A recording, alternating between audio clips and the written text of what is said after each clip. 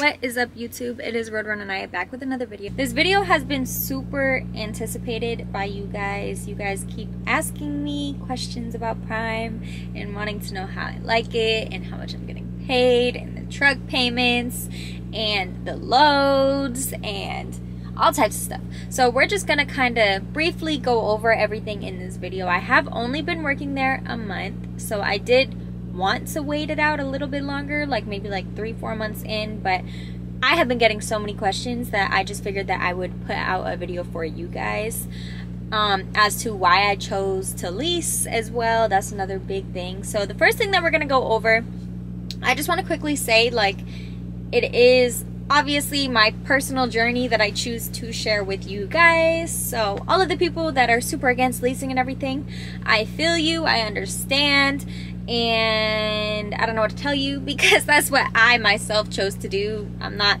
telling anybody to go out and lease. I understand if you are against it. I once was against it as well. Well, I wouldn't say against it, I just was not informed on it. I didn't really know enough about it.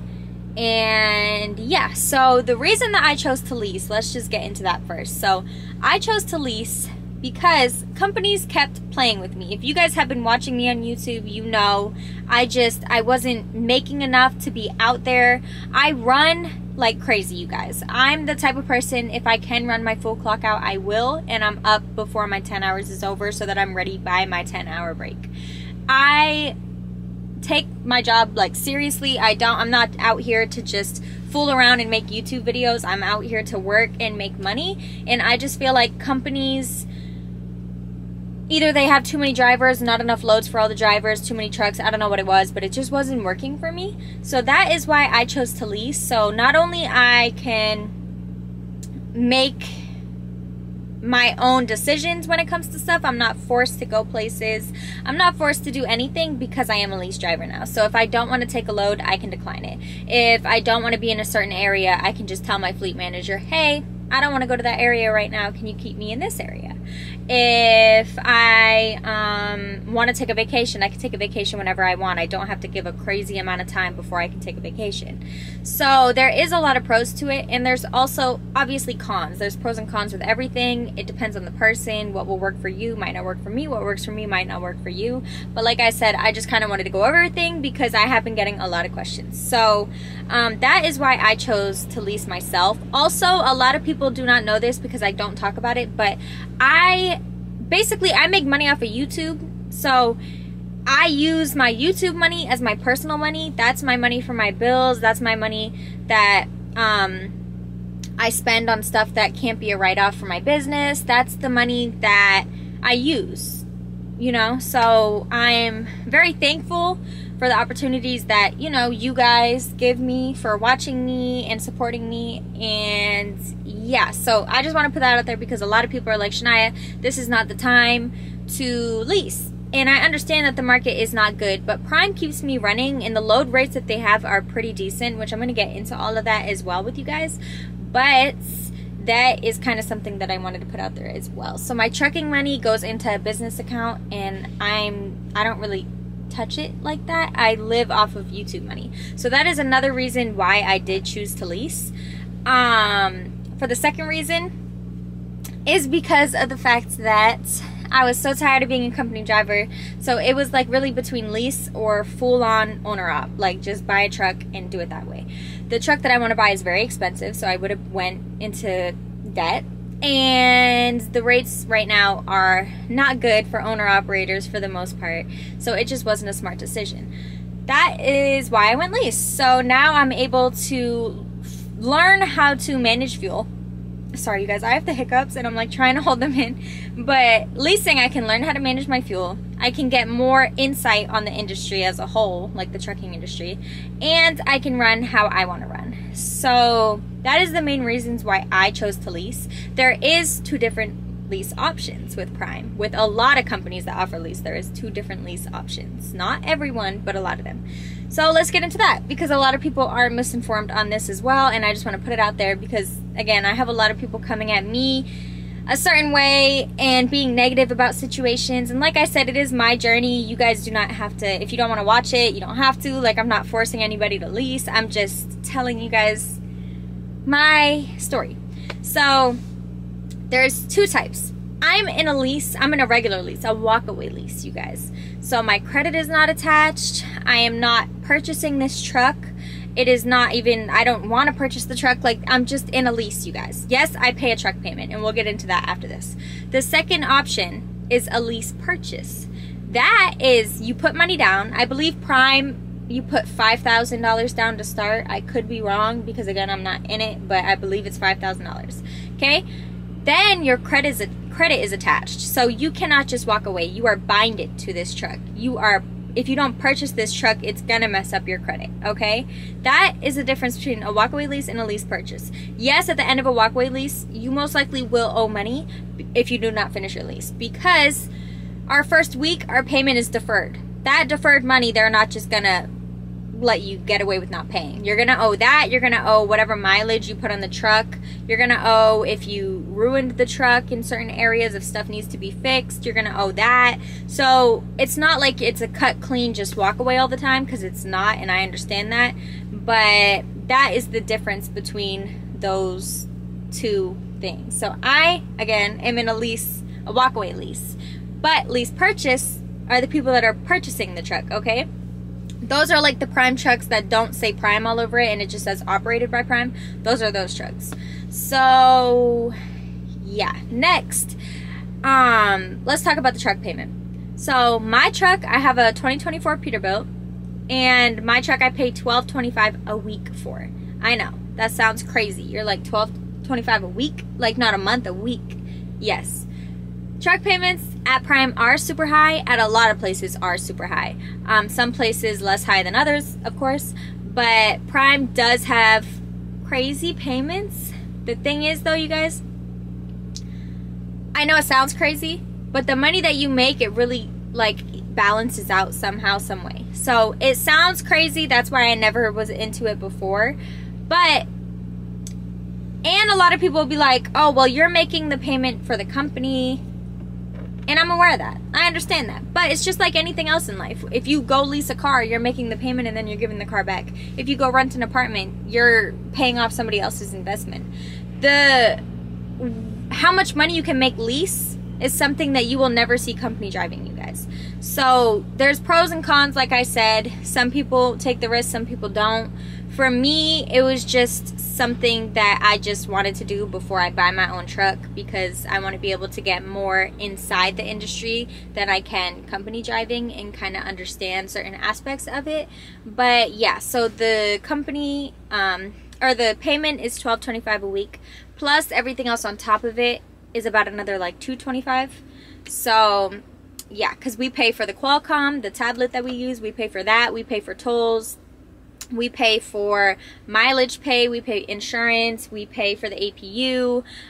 There's quite a few other charges that we pay for, so everything else on top of it is about like $225, $250 a week about. And yeah, it is a lot of money per week, so that can scare a lot of people in and of itself, because it's like, dang, that's a lot of money.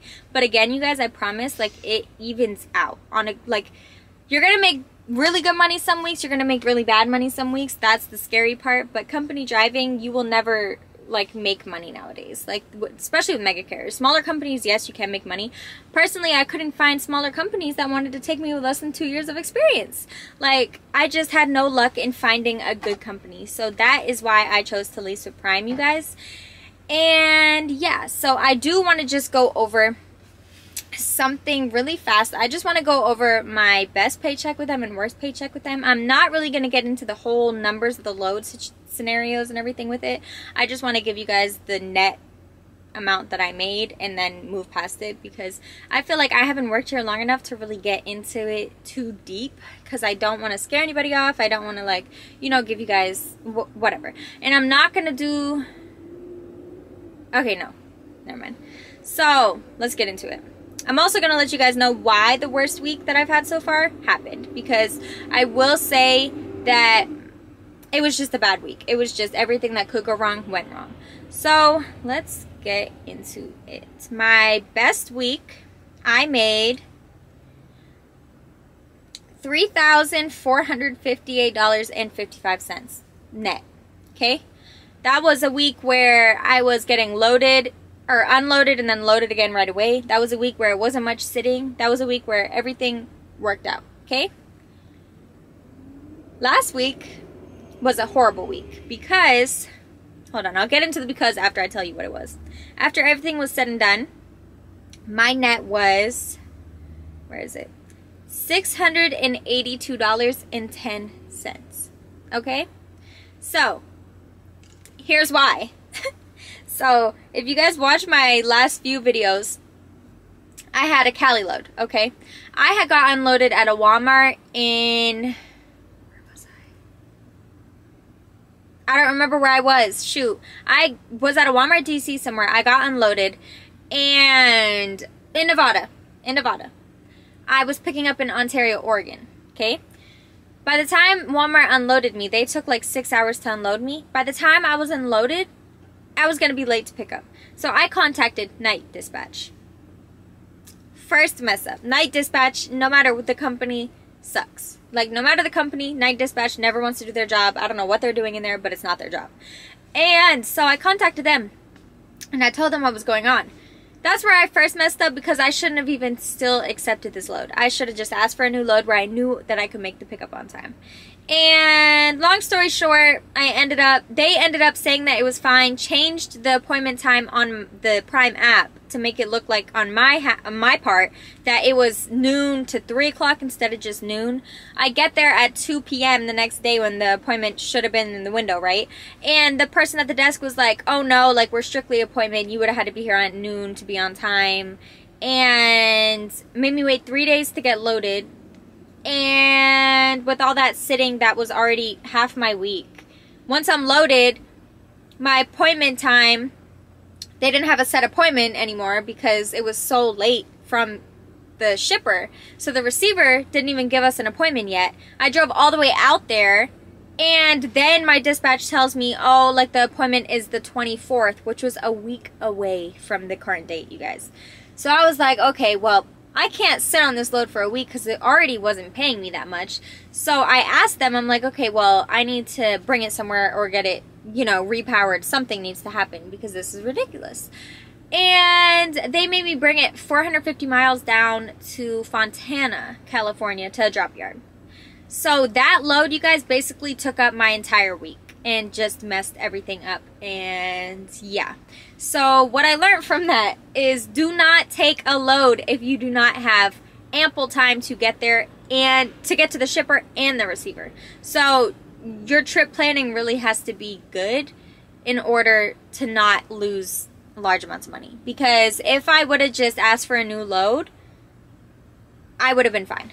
Like, I would have potentially made way more money that week than I did staying with that load, getting there late, even though I thought that I was on time because they made it seem like I was on time with the appointment window. And yeah, so that's what I learned. Just make sure that you have a lot of time to get there to the shipper and receiver, because if you don't, you will screw yourself over. Because when they work you in, they will take their time. They will literally take days to work you in. And you just don't want to do that to yourself, not as a lease operator, because it was just ridiculous. So that is what I learned from that. And like I said, you will have great weeks, you will have not so great weeks. It's the same in company driving. If you're sitting a lot, those companies that I worked for before, they wouldn't even give me detention pay or anything, even when I'm asking for it and stuff.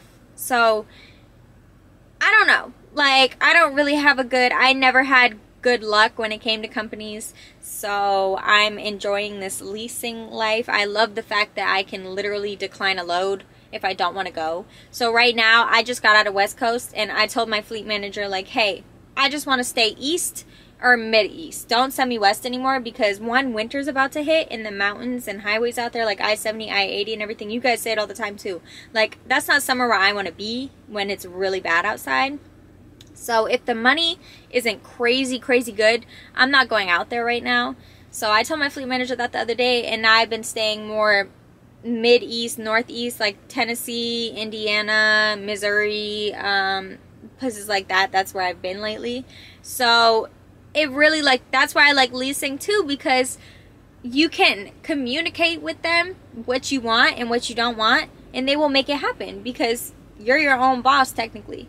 So that is how Lease is going for me. That's like the payments and everything. I'm trying to think of more questions that you guys have. Some cons about this though, I will say, with Prime, are the super singles. I don't understand why they use super single tires. So instead of dual tires with bud rims, they have one big tire, which it's just not good when it comes to wind. You get thrown around a lot more, I find, than you would with bud rims or dual tires. So yeah, I just don't like the super singles. That's one thing I really am not fond of. Also, the loads are super heavy, which isn't too much of an issue, but like people who lease purchase,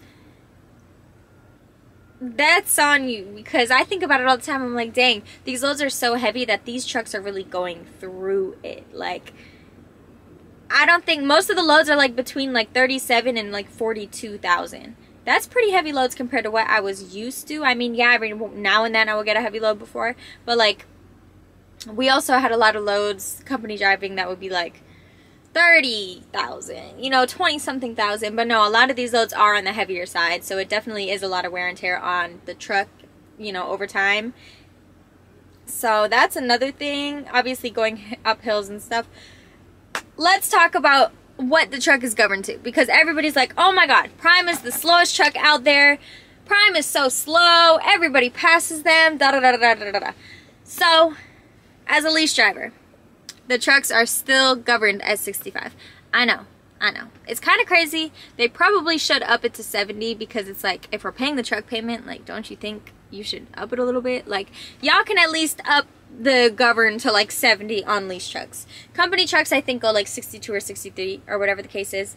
So a lot of people do not lease through Prime because their trucks are governed at 65. I understand that completely. I'm used to going 65. As a company driver, that's all I could ever do. It doesn't really bother me that much because I'm used to it, and just because of the fact that it just helps me at the end of the day on fuel mileage, because whatever a truck can go, I'm gonna go it, you know, as long as it's the speed limit.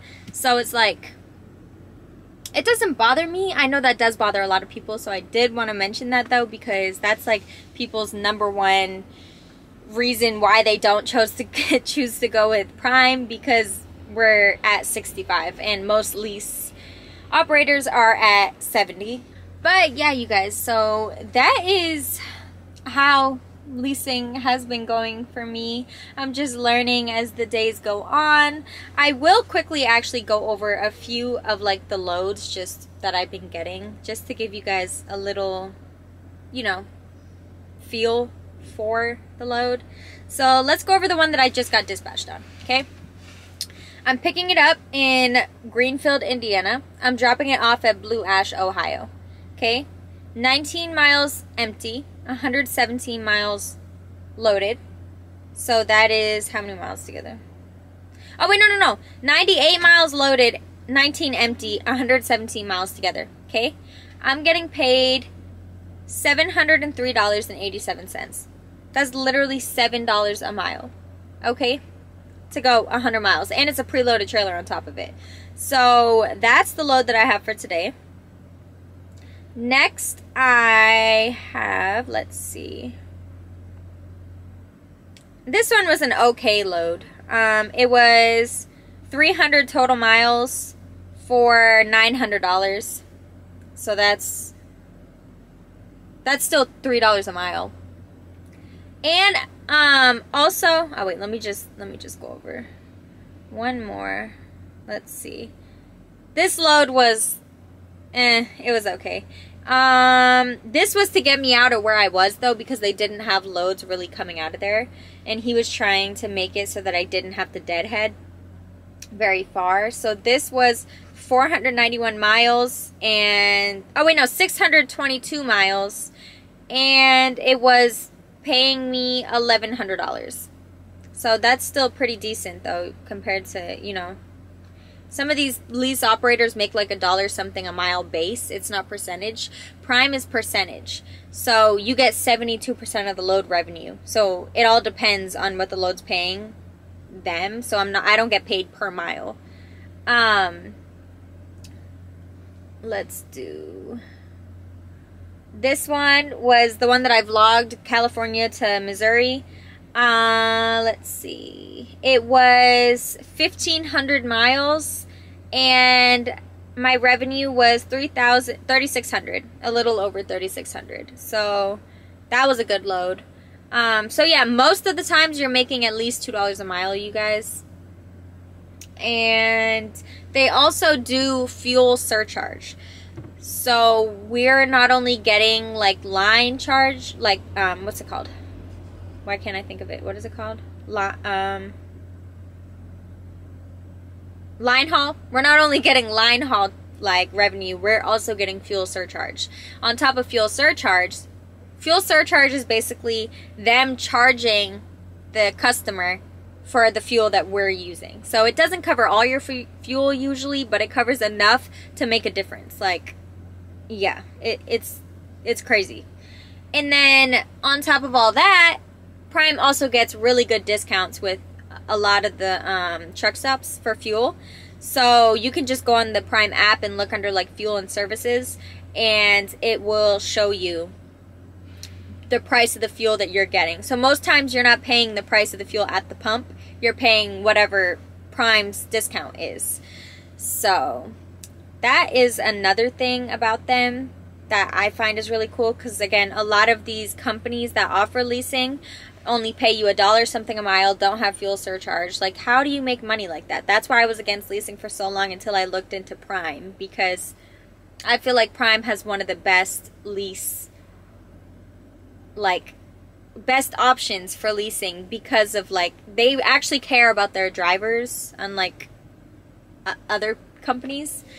So yeah, one more thing that I want to go over is trailers, because a lot of people have misconceptions about trailers. A lot of people don't understand the whole trailer situation, because we lease the truck. Do we lease a trailer? Do we get different trailers? How does that work? Okay.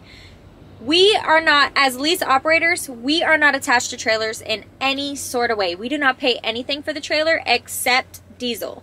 So if I go pick up this preloaded trailer that I'm going to get later, if I go pick this trailer up and it doesn't have diesel in it, or it only has a quarter or whatever, I can go fill that trailer up, and if I fill it up right away, I get that money back. So they will give me the first fuel up that you get, or that you do on a trailer, as long as it's within like 200 miles, you will get that diesel back, the money back. So the only thing that we're paying if we have like a long haul or something, is the diesel in the trailer. We aren't paying for anything to be fixed on the trailer. We aren't paying trailer rental, whatever. Like, I've heard people say that you pay rent on Prime's trailers and stuff. No. I don't know if it does, if lease to purchase people have to do that. I doubt it. But as like a walkaway lease, no, we don't pay anything when it comes to the trailer, you guys. We don't pay any repairs, tires, anything wrong with the trailer, any trailer washouts, we don't pay.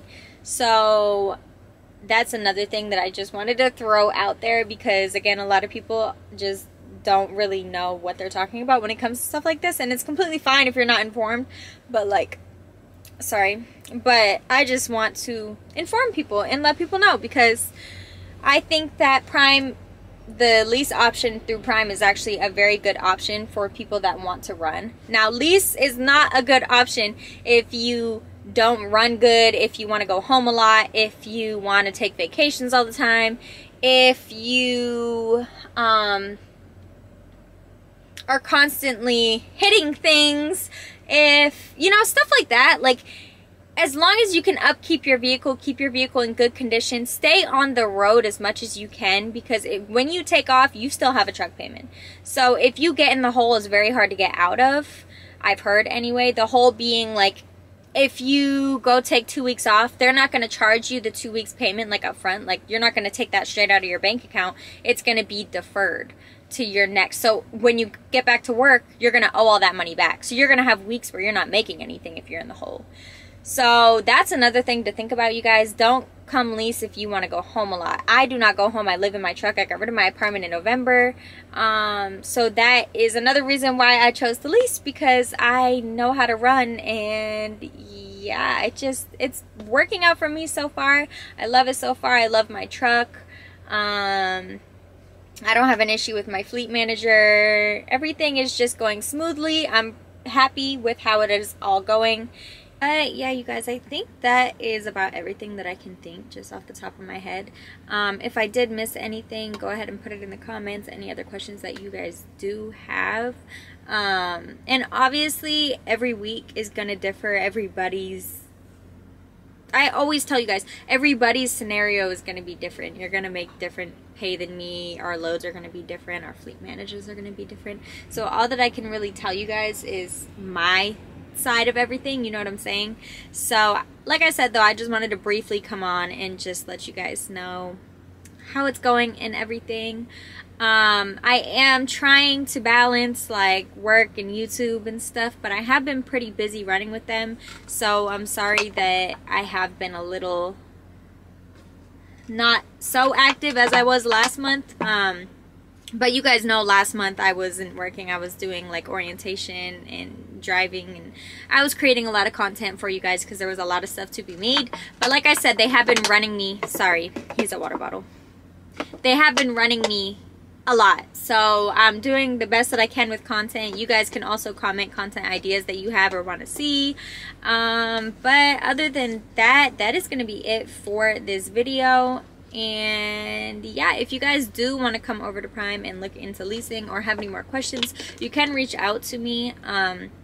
My Instagram and everything is always here. I'm not really good at looking at Instagram DMs. You're better off probably commenting any questions and stuff like that. But I will leave my referral code as well in the description box, and I might also put it just in the corner of the screen. That way you guys can see it if you want to use it, because I do have people ask me for it. And yeah, y'all, that is it for the video. Thank y'all for watching. Don't forget to like, comment, and subscribe, and peace.